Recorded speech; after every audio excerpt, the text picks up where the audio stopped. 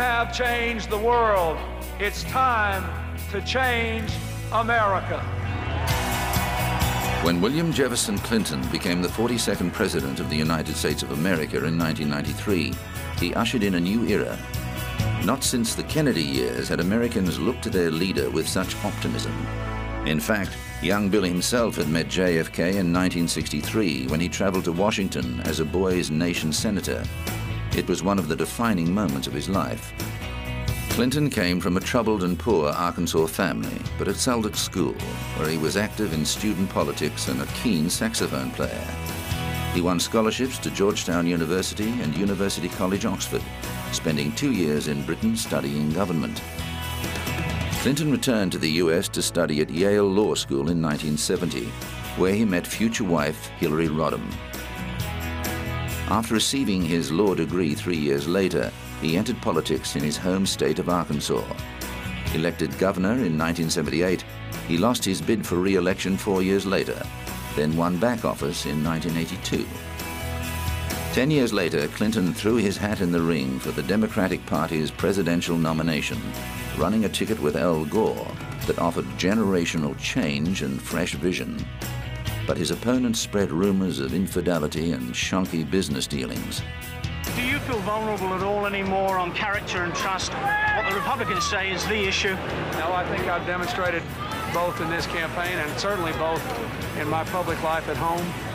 And the people who know me best are not worried about it. On this day, with high hopes and brave hearts, in massive numbers, the American people have voted to make a new beginning. On November the 3rd, 1992, Clinton defeated incumbent President George Bush and took office the following year. For the first time in 12 years, the same party was in power in both the White House and the Congress. The winds of change certainly swept through the White House. America's new First Lady was more interested in promoting her policy priorities than choosing curtains and opening fates. Clinton's agenda focused on bringing the United States closer to the center, and his initiatives included imposing a 5-day waiting period for Americans wishing to purchase a handgun and cutting taxes to 15 million low-income families. Clinton's foreign policy imperatives included a sustained effort to negotiate peace in the Middle East. He used America's clout to bring the PLO chairman Yasser Arafat and Israeli Prime Minister Yitzhak Rabin to the table, leading to the historic Oslo Accords in September 1993, which allowed limited self-rule in the Palestinian territories. The following year, his administration was instrumental in brokering a peace agreement between Israel and Jordan. But in a pattern that was echoed throughout his presidency, domestic scandals threatened to undermine Clinton's position. Failed real estate dealings with which the Clintons had been involved became known as Whitewater, and Republicans milked the issue for political capital, attempting to smear the couple's reputation and hobble them at the next election. However, Clinton was a popular president, his charisma and easy manner endearing him to people of all backgrounds. A visit to his alma mater in Oxford saw him mobbed by excited students when he received an honorary doctorate, hailing him for being a doughty and tireless champion for world peace.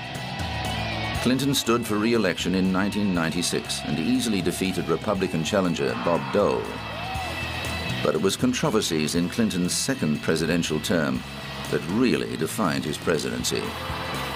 There is no person in America tonight who feels more humble in the face of this victory than I do.